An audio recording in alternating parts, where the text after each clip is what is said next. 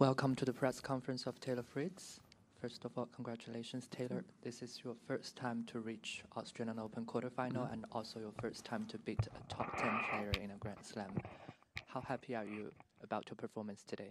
Yeah, I'm really happy. I think start to finish, I played really well, and especially I'm super happy about the way I finished it. The last 3 games of the match, I just really turned it on, almost was in a trance, and everything just felt good. I felt like I knew exactly what shot to hit, the right decision to make on every ball. So it's great. It's been a while since I've had that feeling, so it's gives me a lot of confidence. Great. Questions on the floor, please? Hello, Taylor. Congratulations on a really big win and great game. 1 hour before you, Novak Djokovic, your next opponent, sit here, and he told that he believed that condition here with fast court and slow balls suits you and working well for you. And other thing, he believed that if he will play on his level, that he's pretty sure that he will win. Any comment on that? I mean, if I beat someone 8 times in a row, I'd be pretty confident playing them too, I have to say. So I can't really fault him for that. I think the conditions here are definitely better for me than maybe U.S. Open or Cincinnati. But I mean, to be honest, the only decent match I've played against him in our last couple meetings was in Turin at the end of 22. And in that match, I served for the second set. It was pretty close.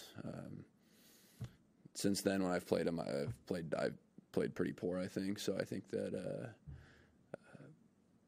I have a lot more level to bring than I've previously brought against him. So hopefully I can play another match like today. I'm assuming this is your best. You would think of this as the best Grand Slam match you've ever played? I'd say, yeah. I mean, I've played very good Grand Slam matches before, but maybe not against, I guess, the caliber of player, as Steph. So yeah, I mean, it is start to finish. It was an extremely high level. That state that you were in, and sort of start to finish, your level was really, really high. It seemed like you were very locked in. Do you know why that comes sometimes? And did you feel it coming in the warm up, or this morning when you got out of bed, or what? Well, I played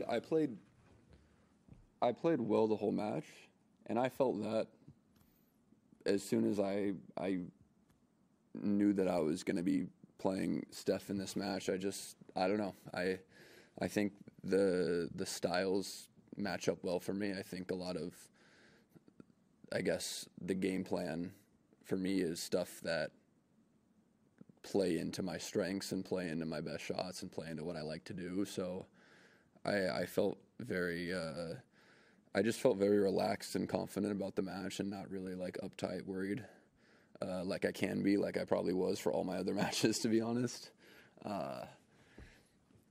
So yeah, I had a feeling I was going to play well, and then I guess what happened the last couple of games, where I just feel super locked in,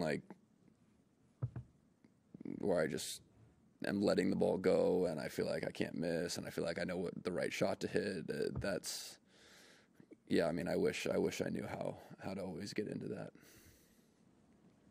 Take away who you're playing in the quarterfinal. How do you feel generally about making it to this level in the Australian Open for the first time? Just about the whole tournament.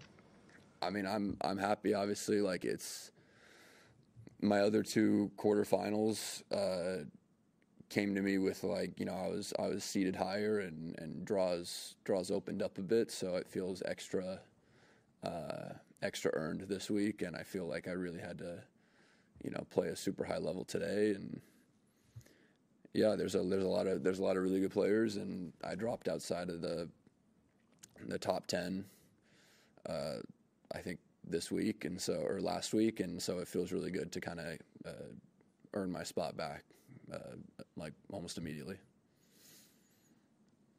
Any other questions? You're obviously a different player than when you first started playing Novak. When you look at him, do you think of him as a different kind of player who's doing different things, who you have to prepare for it differently? I think,